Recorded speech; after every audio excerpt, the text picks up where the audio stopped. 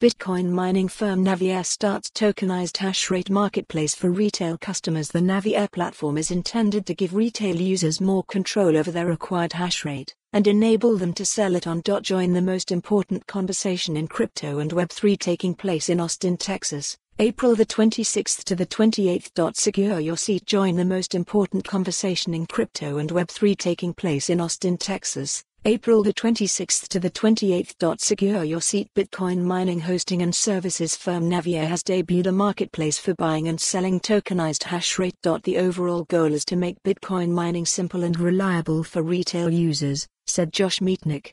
What Reactor.xyz, the name of the platform, delivers is ownership of an asset, ownership of a certain amount of hashrate that will mine for a certain amount of time, Metnick said. So far, there are two options available to retail users looking to mine without setting up their own facilities.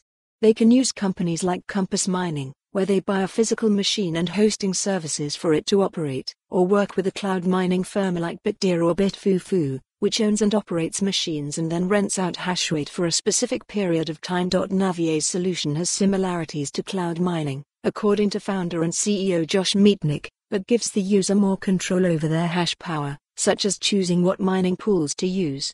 ERC-721 tokens will be used to represent the ownership of the hash power, such that they can be easily traded among users.